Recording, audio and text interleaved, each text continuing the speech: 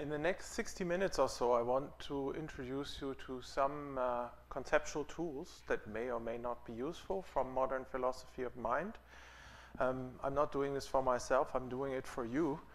So I actually would like to encourage you to slam the brakes at any point and interrupt me, but I've been told I should not do this because of the live stream.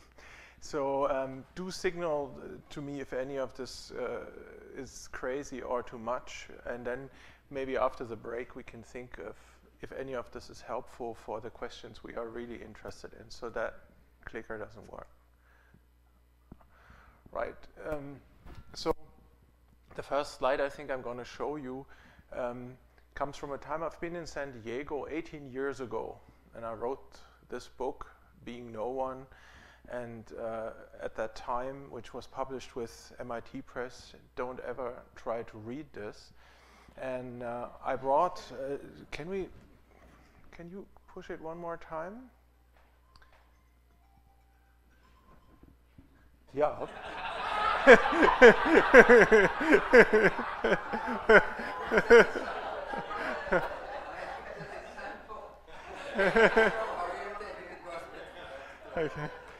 After the break, we'll discuss the punishment, okay? So this is one of the oldest slides on my computer, and it's from a popular neuropsychologist, Vilayanu Ramachandran, who was at the time in San Diego. And a lot of the things pick up right where Anil left off. So you have heard already yesterday that some people with phantom limbs do not have the phantom limb gradually vanishing, as it were, into the stump, but they suffer from a paralyzed phantom limb and develop a cramping pain. And one problem is, how do you, for medicine, eliminate a pain in a non-existing limb? So I had this patient who had a paralyzed limb for many years with pain in it. And this setup shows an ingenious experiment. So the patient was asked, can you just hold both of your arms like this and make butterfly-like movements, like this, symmetrical? What is your phenomenology? What's your conscious experience? And the patients would say, oh, doctor, my phantom limb is paralyzed, my good arm moves. Then you would put in a mirror in the middle and say, can you do the same thing again and look at the mirror? And the patient would exclaim, doctor, doctor, my arm is plugged in again. I can volitionally control the phantom limb for the first time in more than a decade in some cases. You pull out the mirror to the top, or you switch off the lights, and the patient will be very disappointed and say, oh, it's paralyzed again. So the idea was that you could bring this, if you could bring it under volitional control, you could perhaps dissolve the map in the brain. And here you see, so that is my first example for what I mean by a self-model. What moves, and I'm going to explain what that means, what moves in that experiment is what I call the phenomenal self-model. Phenomenal is, philosophers speak for consciously experienced, the appearance, and a self-model is the model not of a thing, the self, but that the system has of itself as a whole. And sometimes parts of its body model will be under control, and sometimes they will not be. So that moving phantom limb is my first example for what I mean by a conscious self-model in the brain. I think that's very intuitive. But if you've listened to Anil closely yesterday, you should already have noted that if that story is true, what you are experiencing as your own body right now is not your body, but the content of an image of the body in your brain, right? So the slightly unsettling point at the beginning, you're probably never directly in touch with your very own body. So here's a slightly less intuitive picture with an amputation of one arm. Oops. No, it worked. Or did you do that? Ah, see these? Illusion of control is a technical term. So you would trickle down, put drops of water on this amputated boy's face, and he would say, I have feeling water running down my thumb if the drop was in this region. If the drop was in this region, he would have the conscious experience of, oh, there's water running down my index finger or my pinky. That is also what I mean by a conscious self model. There's an experience of a sensation on my body surface. I own it. It's part of bodily self-consciousness, but that is less intuitive. But there are some ideas. So here you see these sensory regions that are mapped onto these regions in conscious experience, so to speak. And if you look into the brain, you see that there are regions that model parts of the body like thumb, fingers, hand, wrist. And you see that the face region is adjacent to the hand region. The way the things are, the image of the body works in the brain is not as you would intuitively think of it. But then there's a very interesting, slightly speculative detail. Maybe many of you have seen that infants, fetuses, very often unborn babies have a position like this, right? So this is adjacent in the early development, probably also in the early development of the self-model in the brain of the unborn child. So what is a phenomenal self? That's again, it's the philosopher's term for a conscious self. The answer is the phenomenal self is what we normally call the conscious ego. It's the self as it is being subjectively experienced. Can one scientifically explain how such a phenomenal self emerges? The answer is yes, that's possible, because there is no such thing as a self. So the uncontroversial assumption at the beginning of this talk will be, my claim will be that nobody in this room is a self or ever had a self. There are no such things. What really exists is a PSM, a phenomenal self model. And I want to explain and give you many examples for what that is. So keep going. A phenomenal self model is what philosophers call a mental representation. That is an inner image of the person as a whole, not only involving body properties, but psychological properties like your emotions and social properties, your relations as well. It can be simultaneously analyzed on different levels of description. And I'm going to show you 4 of these. Anil talked about levels of description yesterday.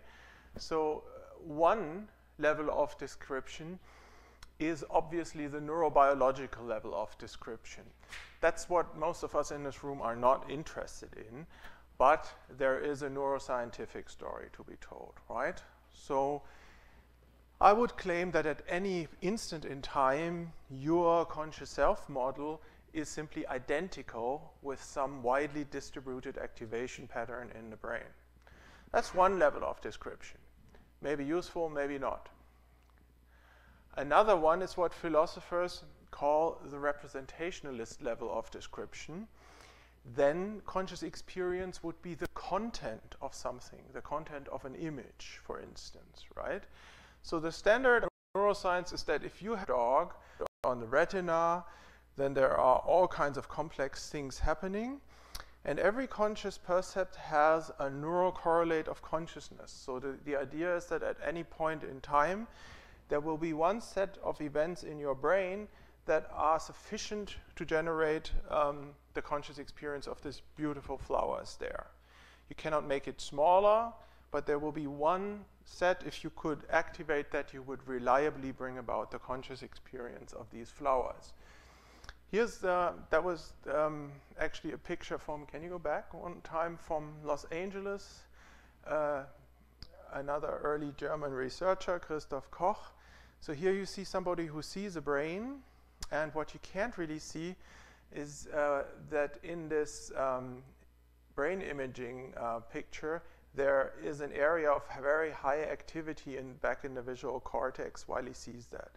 So here the idea would be that that is somehow the neural correlate of the experience of the seen brain in the consciously seeing brain. Of course, the real story is much more complicated. It's not localized and so forth. But one level of looking at it is conscious experiences are representations of something. Here's a next level that is interesting. There's a conscious and an unconscious self model. Most of the things we know about ourselves are things we only unconsciously know. Here the example would be psychosomatic diseases. I don't know if it has occurred to you, if you hear about psychosomatics, that it's actually complete garbage. I mean, there is no psyche and no soma. Nobody could mean what that means. The idea is that mind-body interactions are interactions between the conscious level in your self-model and the unconscious level. So for instance, hurting information maybe come in on the level of your conscious self-model. Somebody says, oh, you've put on weight again. And you try to repress that unattractive information, but you still have that unconscious self-knowledge. This modulates processes in the body, is causally effective because it's implemented in the brain. For instance, it could lead to an immune suppression, and you get infections more easily if there's all this push-down negative information. So the self-model of human beings changes all the time through learning processes, and maybe it has an innate core. This is Swiss neuropsychologist Binja Lengenhager. This is something we could all do tonight, or you can do at home. You just need a rubber glove and stuff it with cotton. It's an illusion that was discovered in 1998 by Botvinnik and Cohen. And what you do is you can only look at that rubber hand, and you put the real hand in an invisible position, and you stroke them both with Q-tips or brushes. And only if the stroking is synchronous after 20 to 90 seconds, you will get two illusions. One, that rubber hand you see is part of your own bodily self. You will get a feeling of ownership. But what is even more interesting is you will also feel the seen touch in that rubber hand. So you will even have a tactile sensation in that rubber hand and own it. The conscious experience will be one of ownership. And you don't have to think that it is like that. So if you do that, stay with it. Don't giggle and laugh. Don't look into the experimiter's face all the time. Just look at the rubber hand, and you will see after 20 to 90 seconds, you will have a strong experience that this is your own hand. So statistics from the environment, so to speak. Okay.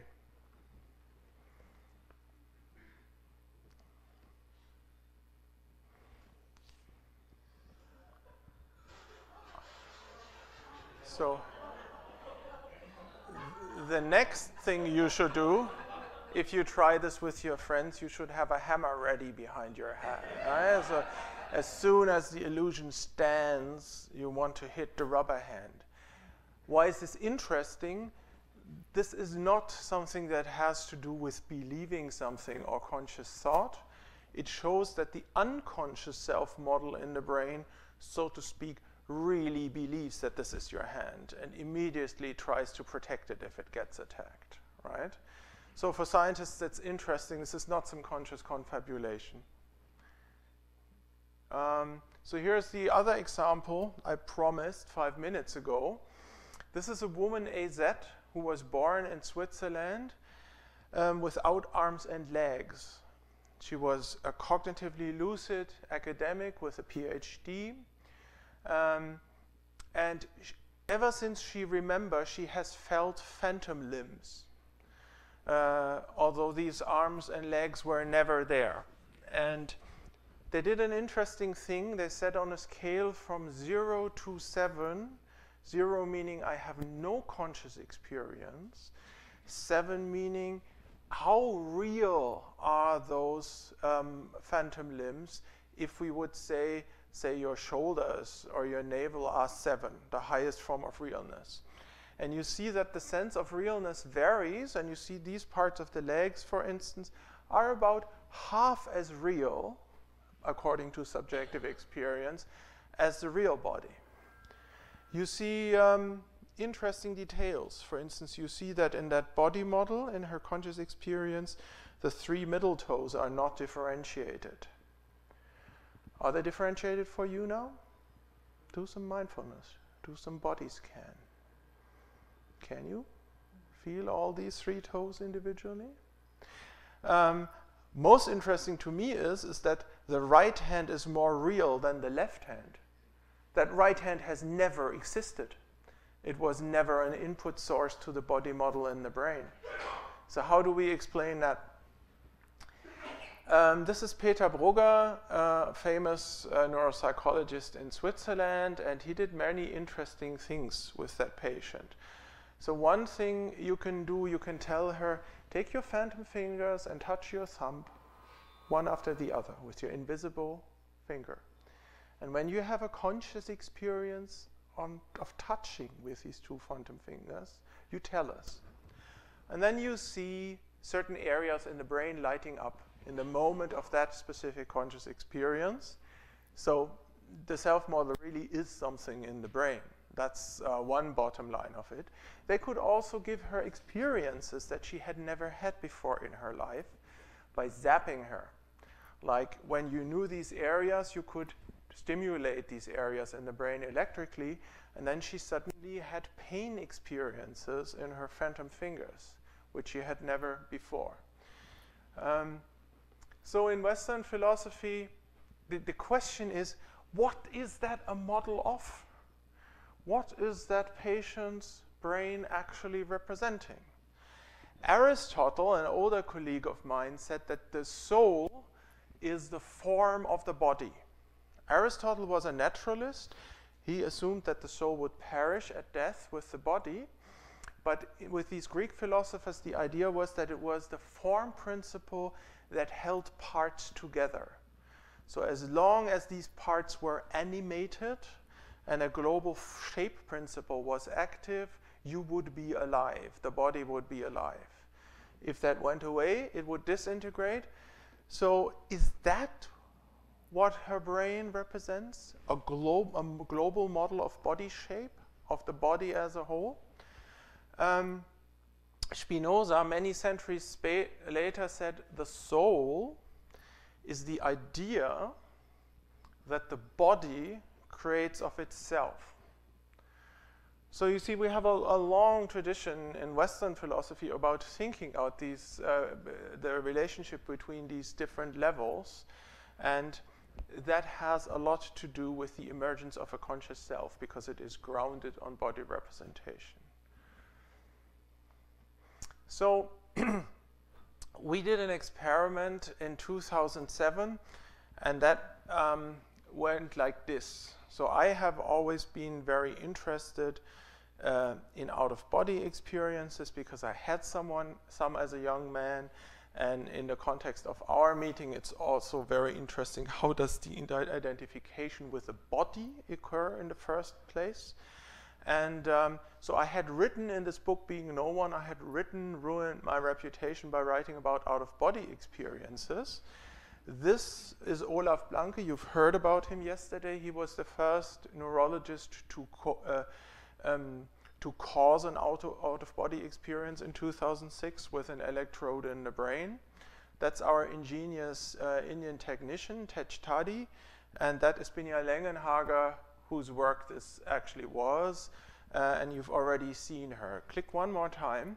So they came to me and said, we have caused an out-of-body experience. You have written absolutely unintelligible stuff about it. Let's get together. What should we do? And I said, okay, for philosophical reasons, I want a whole body version of the rubber hand illusion. That's what I want. And then they said, yeah, see, philosophers have no idea. They are completely stupid. This cannot be done because the brain never sees the body from the outside. And then I mumbled something completely crazy about virtualized meta-representation. And they said, these people from the humanities, they're just unintelligible. Wait a minute, we've got a virtual reality lab. And then we made an experiment that gives you the conscious experience like in this Magritte picture of 1937, where you do a forbidden reproduction of your body and see yourself from behind. Just click one more time. And we created something that is called a full body illusion. And the idea in the background was that what we call the sense of self has something to do with a globalized sense of ownership, the experience of owning it all.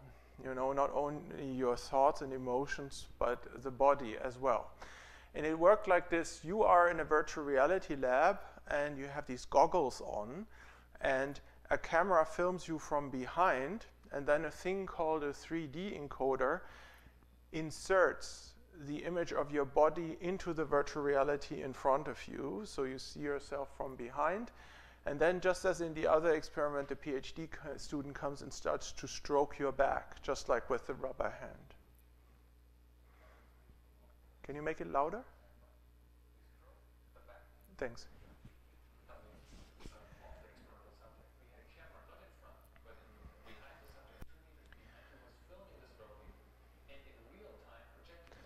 This is what you see.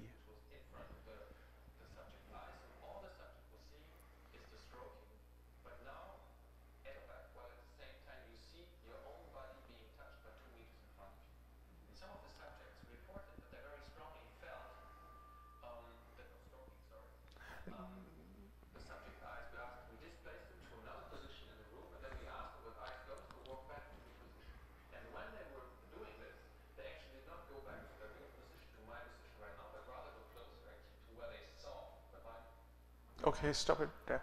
So after you've had the illusion, your spatial frame of reference is shifted for many minutes. So if people say just go to where you have just been standing, you go about 24 centimeters closer to the avatar than to your physical body. This is not an out-of-body experience. It has been over-reported in the press, and I think there are three elements. The first thing everybody will feel is what we call awkwardness. It gets very weird. The second thing you feel is what we call drift. You feel drawn into the avatar. But it is only few subjects that actually achieve full identification with that avatar, and there are many people working on this right now. So here's another concept that I maybe shouldn't explain in full details, but there is something like a phenomenal unit of identification. At any point in time, there is something where you have the conscious experience that you would report as, I am this. This is me. That is what you identify with. So I call it the unit of identification, and these experiments are interesting because they show how we can manipulate the unit of identification. So empirically, we know many things. The unit of identification can be tied to a body representation. It can be the origins of the first-person perspective behind the eyes, to the felt body. It can happen without bodily agency, without bodily self-control in a passive condition. I can say more about mind wandering if you want to. Just click one more time. So there are, interestingly, empirical constraints, things you might not be aware of. There's a subclass of out-of-body experiences which are asomatic, which means there is no body image in the out-of-body experience. People experience themselves as an extensionless, pure point floating in space, but with an impossible perspective onto the body lying in bed or in an operation theater from the outside. So having an explicit body image is not a necessary condition. There are also well-documented bodiless dreams. I don't know if anybody in the audience has ever had one. It's typically during lucid dreams, that there is no dream body. You are aware that you're dreaming, but you are just a point in space, but you can control that, from which the visual attention is controlled. So that is something we know about selfhood. So there are two distinct classes of conscious experience where there is no explicit body representation. For the unit of identification, explicit embodiment is not a necessary condition. Just localizing yourself in a here and a now is enough to create a sense of selfhood in some states of consciousness. So is this still embodiment if you're just a point in space? It's a borderline condition. I'll tell you another empirical constraint. If one wants to be intellectually honest today and just face the empirical evidence, one has to face the fact that by direct brain stimulation, it is possible to move the unit of identification out of the body.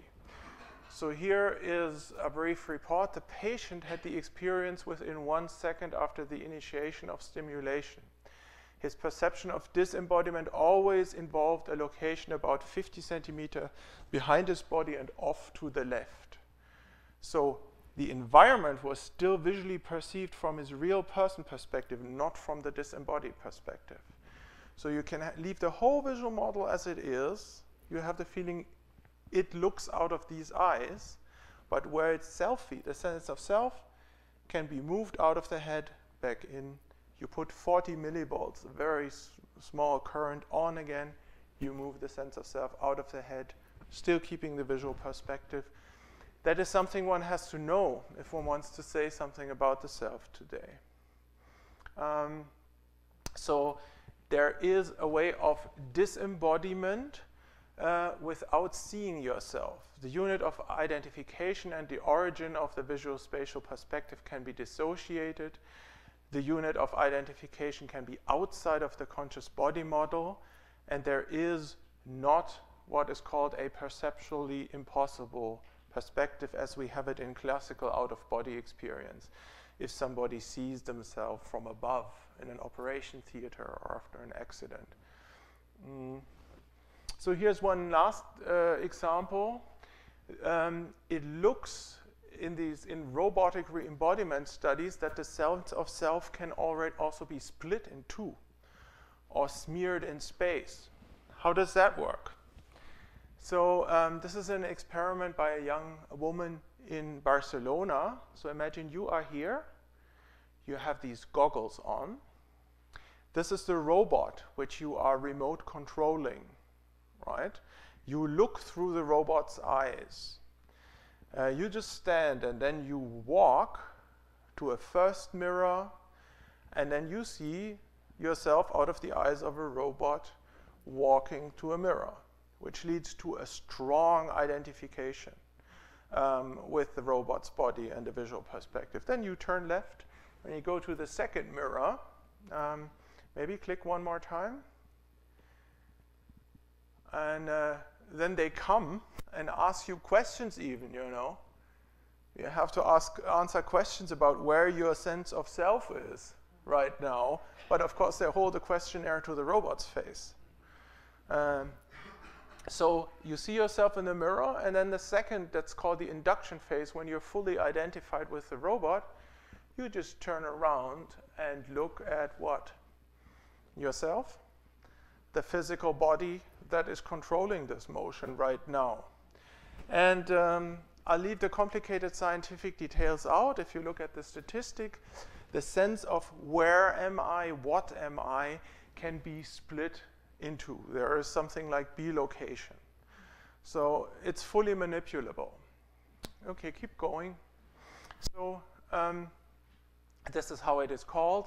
The second me, seeing the real body during humanoid robot embodiment, produces an illusion of bilocation, which is actually, they talk about illusion too, you know, although they don't.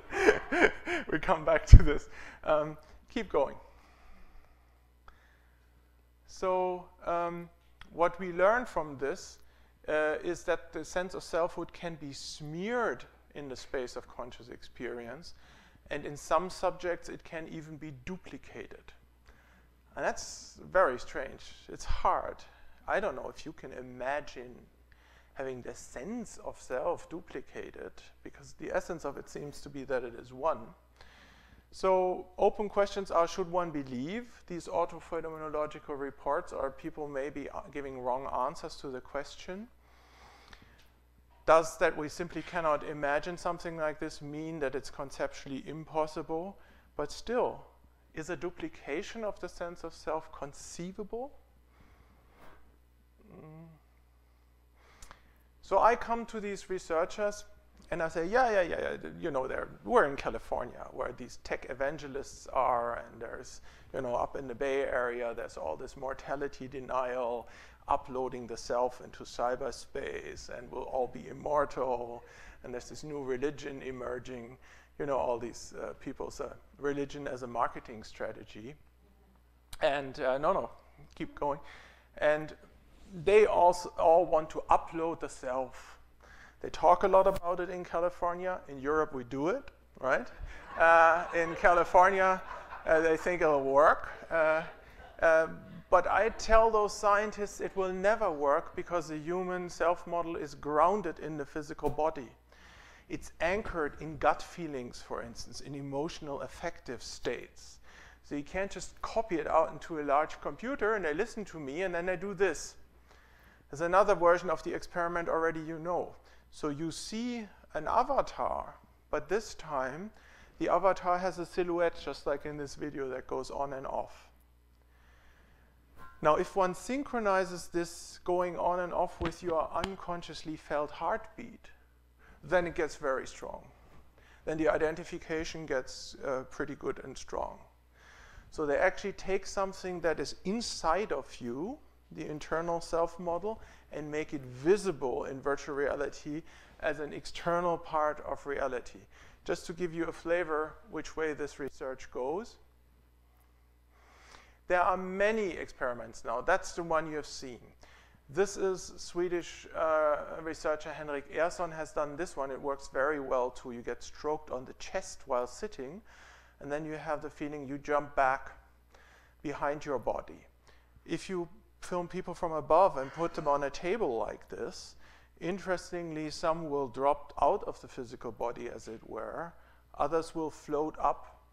You can imagine that for these neuroscientists, it's very interesting to see what is different in the brain between the up people and the down people. Keep going for a bit. So there's all this fun, fancy stuff. You know, they can do this in brain scanners today and look at differences. They have robots doing the stroking really precisely. Here you see your crazy philosopher controlling an avatar. So I wear something like a diving suit and I have sensors and I'm being filmed by 18 infrared cameras, and then you can just move, it's called motion tracking, and move a virtual body in virtual space.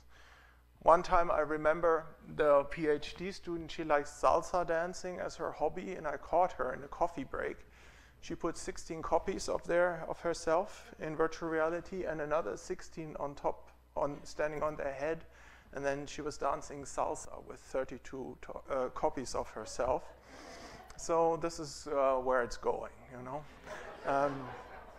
Keep going. So one last empirical example for what I mean by a self-model before we come to the end then. So here is one experiment. This self-model theory of subjectivity is not just some philosophical theory, it makes empirical predictions. One prediction would be that if there's something like a self-model in your brain, there could not only be brain-computer interfaces, but there could be self-model interfaces. You could connect the self-model in your brain to artificial worlds, to virtual reality, to artificial body images, or to robots, for instance. Now, I'll just give you one example of a study. It's not my own work at all. That was done in Israel. So you have somebody who is in a scanner, and the computer system reads out in a very complicated process what is happening in the person's brain and classifies these data and turns them into motor commands.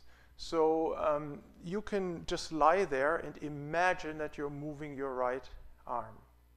And you can imagine that you're moving your left arm. And you can imagine that you're shuffling your feet. And you can use this as commands for turn right, turn left, walk ahead. And send this to a robot or an avatar, and this motor imagery and turn it into bodily motions while looking through the system's eyes. Let's have a look at how this works. I just want to give you a feeling of where this empirical research goes.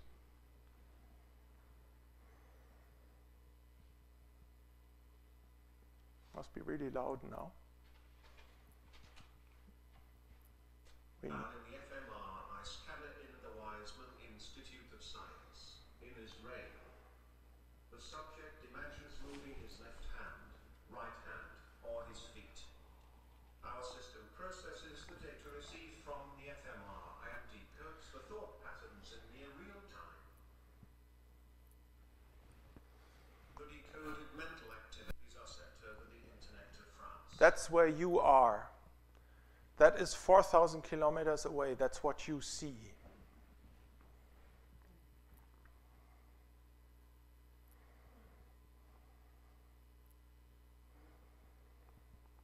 The humanoid robot in France receives the high-level commands and performs them. The subject in Israel sees the world through the eyes of the robot in France. An assistant in France gestures to the subject, suggesting the areas to explore in the room. The robot is very expensive and very fragile, so its assistant holds the robot in case it might fall over. This is not walking the robot, right? So you see, rubber hands can be embedded into what you experience as your conscious self. Avatars can be embedded and coupled through what you experience as your own self. Robots are nothing but complex tools. There are additional physical objects that you can control directly out of the brain, bypassing the non-neural body, as it were. So you can imagine if this doesn't work. You know, this is not real time. This is not a closed loop. This is not fluid in any sense. But give this technology 1 or 2 decades, we may be living in a very different world.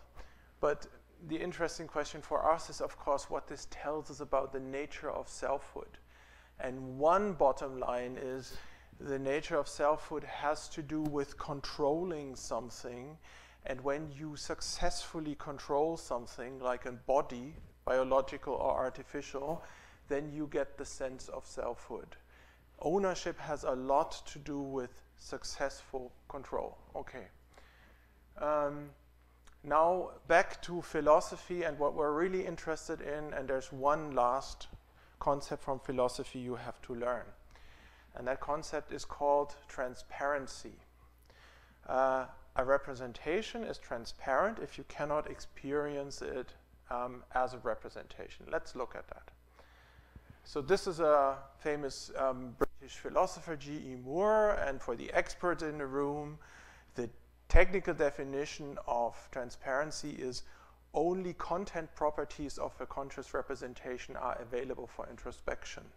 So the idea is this is not a lectern. This is an active model in your visual cortex right now. But if you introspect your experience, you can just see what it is a model of. You just see a lectern. You don't see the brain processes that construct it. You're completely blind to the construction process. You can just get, just like on a computer desktop, you don't see the workings of the computer. You just see the mouse pointer, that's you, and the waste paper basket and the user surface. So the idea is, if it's a good model, it's a great success of natural evolution of Mother Nature. If it's a good model, you don't have the feeling it's a model anymore. This is relevant in the context of case teaching if we want to ask ourselves what is actually direct perception or what is immediate perception. Keep going. So I don't know why this comes. Keep going. So it's an article I wrote in the Oxford Handbook of the Self. There are many ways in which we can claim that there is no such thing as a self. The classical, I think, boring way is the metaphysical thesis: the self is not a substance. This means a substance is an entity that could stand in existence all by itself, even if all other existing entities were to disappear. Anil said that yesterday. If the brain was dead, the body was dead. So if the self was ontologically self-subsistent, it could exist after death independently of the brain. Everything we empirically know today points to the fact that selves are not self-subsistent entities. They do not endure over time. You don't have one in dreamless deep sleep. And they do not belong to the basic building blocks of reality. They are a high-level phenomenon. The sense of a self is a very high-level phenomenon. It's not something basic. Keep going. Much more interesting is methodological anti-realism about the self, because that's really sane and obvious. Nothing in the scientific investigation of self-consciousness commits us to assume the existence of individual selves. The process of generating and testing new hypotheses in empirical research programs, agency, self-cognition, simply does not require the assumption of anything like a self. Prediction, testing, and explanation can take place in a much more parsimonious conceptual framework, for instance, by introducing the concept of a transparent self-model. And that will be the last point. So let us keep looking at it. What is a transparent self-model? If we apply this idea of transparency not to the lectern, but to this self-model, it's an integrated internal representation of the animal as a whole. It's not a thing or a representation of a thing that we call the self, but it's an ongoing process of tracking global features of the system which you are. In our own case, this uses a body model. Keep going. We can consciously experience the content of that body model, but we cannot direct our introspective attention to the construction process in the brain. If we want an evolutionary theory of what it means to be an embodied self, that is the main thing I would claim we have to understand, what a transparent self model is. And keep going. There's more to read. You don't want to know this. But just back to the concept of transparency. We do not see the window if the window is clean, but only the bird flying by. We do not see the neurons firing away in our brain, but only what they represent for us. This lectern, this bodily self. We are unaware of the medium through which information reaches us. That's what transparency means. Consciousness is an invisible interface. So for conscious states, this means normally all data structures in the brain are activated so fast that you don't see the activation process. You just get the final result: table, lectern, my face. Second empirical hypothesis is, in evolution, it was not necessary to experience that all of this is a model. It would have cost us much more sugar.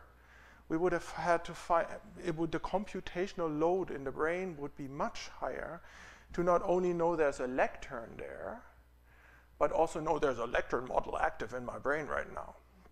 In evolution, it was important to know there's a wolf there, but not have another image that says, oh, in my mind, there is a wolf model active right now, and it might be true or false. Those people were not our ancestors, you know. They got sorted out very quickly. So there are some empirical ideas of why we are naive realists, why we think we are directly in contact with reality. Now one has, and that's actually the last step, to apply this constraint to the self model. We are systems which are not able to recognize their own non-subsymbolic, means has nothing to do with thought, has nothing to do with language. Self-model as a model. That's why we will operate under something that we might call a naive realistic self-misunderstanding. By necessity, and this is not a false opinion or something like that, we experience ourselves as being in direct and immediate contact with ourselves. There's a phenomenology of identification, the attachment, right? That falls out if you apply transparency to the self model. By necessity, you will be attached to, say, desires, hopes, fears that are integrated in the self model if you cannot experience them as representations. And that is why they become so robust. That is why they become so causally effective. So the bottom line is that if an organism has a conscious self-model but is not able to experience it as a model, it will be fully enslaved, so to speak. It will identify, it will attach to the content of the self-model. It will be forced to act it out. In a sense, the organism will be enslaved by the conscious self-model in its brain. So just a general idea, any conscious system that operates under a transparent self-model will by necessity experience itself as being someone. And that is what I'm actually interested in, is if there are no selves, if there are just bodies, where does this robust experience of being someone, where does it come from? We have to explain it. So what we call the conscious self is the transparent representation of the whole organism in the brain. You might also call it the transparent avatar in your brain. So the question is the self an illusion? And we've been there yesterday.